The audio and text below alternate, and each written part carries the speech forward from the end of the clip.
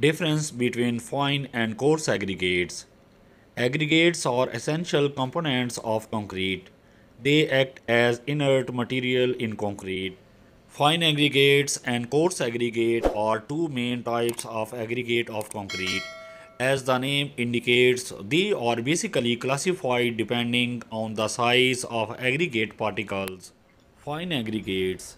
Fine aggregates are small size filler materials in construction. Size of fine aggregates is that passes through 4.75 mm sieve and retained on 0.075 mm in sieve. Material of fine aggregates is sand, surkhi, stone screenings, burnt clays, cinders, fly ash, etc. are used as fine aggregate in concrete. Sources of fine aggregates are river sand or machine sand, crushed stone sand, crushed gravel sand are the major sources of fine aggregates. Surface area of fine aggregates is higher. Fine aggregate function is concrete is the filled up the voids in concrete.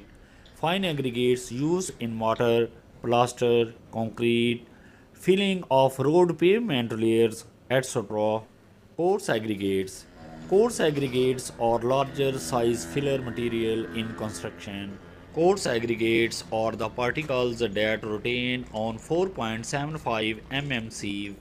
Brick chips, broken bricks, stone chips, broken stones, gravels, pebbles, clinkers, cinders, etc. are used as coarse aggregates in concrete.